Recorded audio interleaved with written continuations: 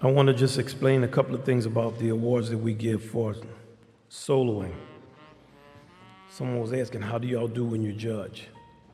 We all get together, we talk about things, we talk through things. When someone is the expert in their field, we don't challenge them.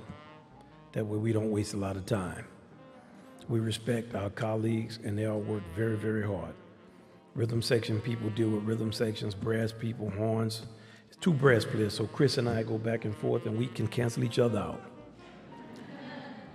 When we give soloist awards, what we're looking for is uniqueness of personality.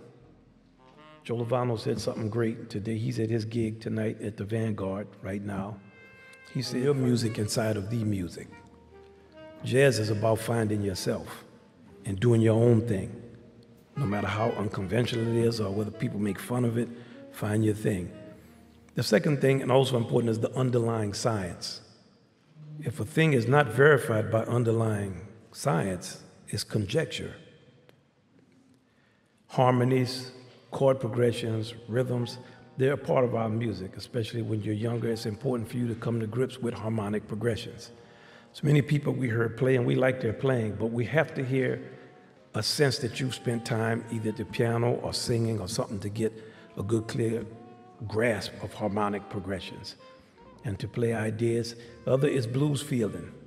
Do you have a sense of what the blues is and how to apply it to this style of music? It's American music. It's rooted in the blues. It's the nature of country music, bluegrass music, church music, gospel music, Anglo and Afro-American hymns, Afro-Latin music. All of these musics have the blues in them. It's basic to the style of this music.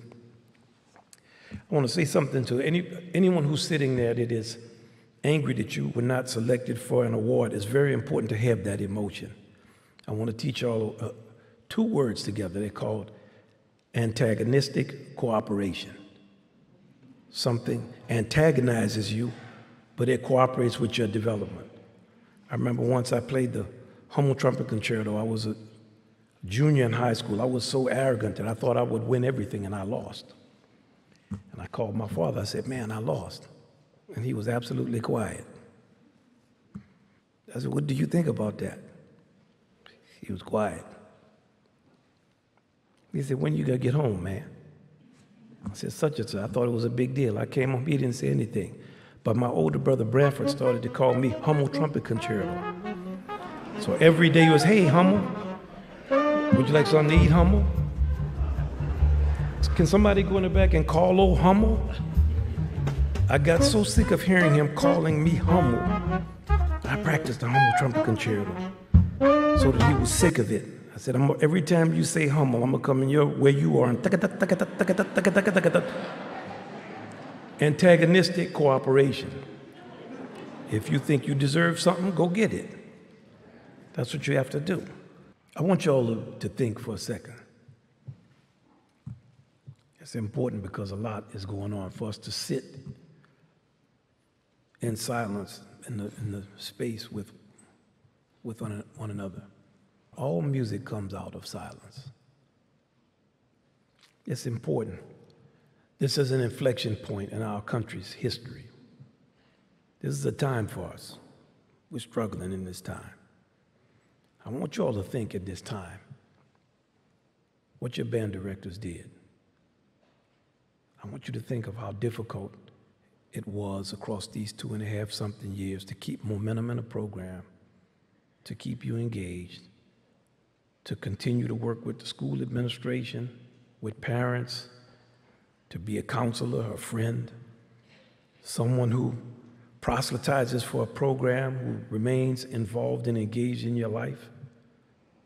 I want you to think about the depth of what they have given you in rehearsals, out of rehearsals, the conversations you've had, what their family sacrifice,